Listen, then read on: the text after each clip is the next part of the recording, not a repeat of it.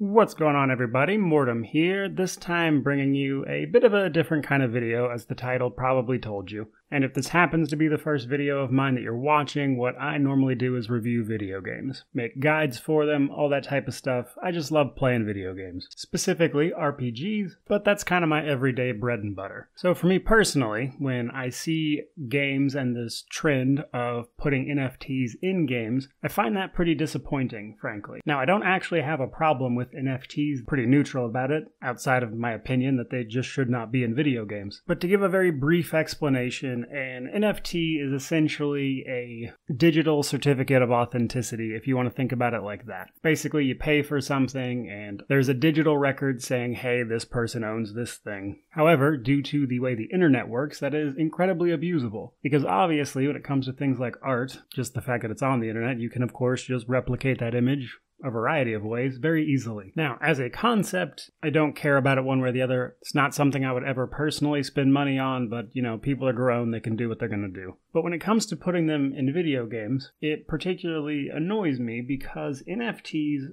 do not fundamentally bring or change anything in a game in any worthwhile way. So most of the implementations of NFTs in video games right now are unique skins, NPCs, or areas of a game being sold as NFTs, and then when you go into that game, that person will either have something that no one else does, or they'll be part of the game in some way. Now there's the obvious comparison of microtransactions and things in video games which function very similarly, in many cases actually. And honestly, I'm not a big fan of microtransactions in most games either. They just kind of exist. And unfortunately, I do actually believe that NFTs are probably going to be around for a while in games as well, because reality is I don't think most people are going to care one way or the other about them. But as I was getting at there, NFTs and microtransactions are kind of similar in their execution.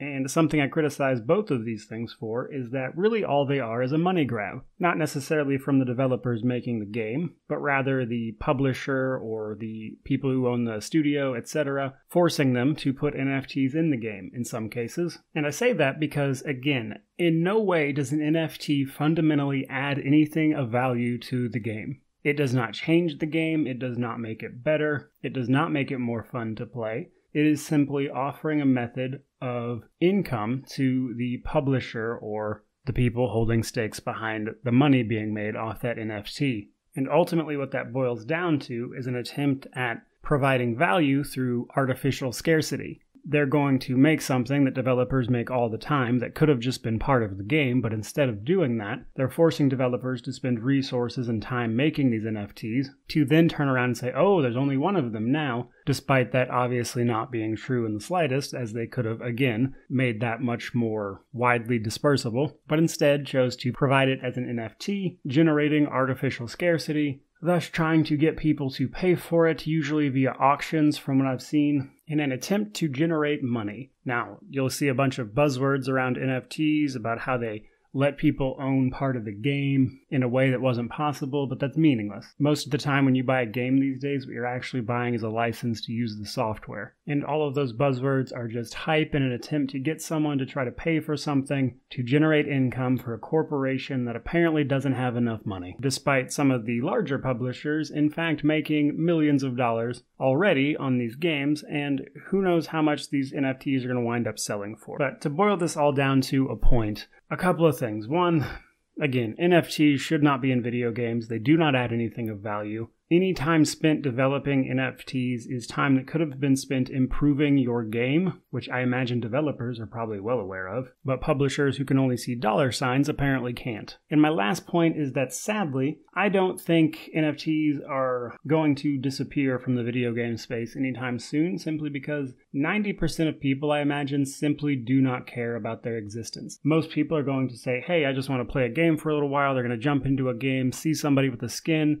that might actually wind up being an NFT. They're not going to think anything of it, and they're just going to carry on playing. And because of that, I do think that these publishers are sadly going to be able to use this method of revenue generation, at the very least a little while. But point blank, this is a waste of resources that does not make any game better, purely for the sake of trying to get more money out of customers. And as such, in its current form, I will never be in favor of this. So there you go, guys. Just kind of a video giving a rare strong opinion about something feeling that NFTs do not belong in video games. By all means, let me know what you think down in the comment section below. Like it if you liked it, subscribe if you're interested in video game reviews and other coverage, but regardless of any of that, truly, thank you, may you wander in wisdom, and have an amazing day.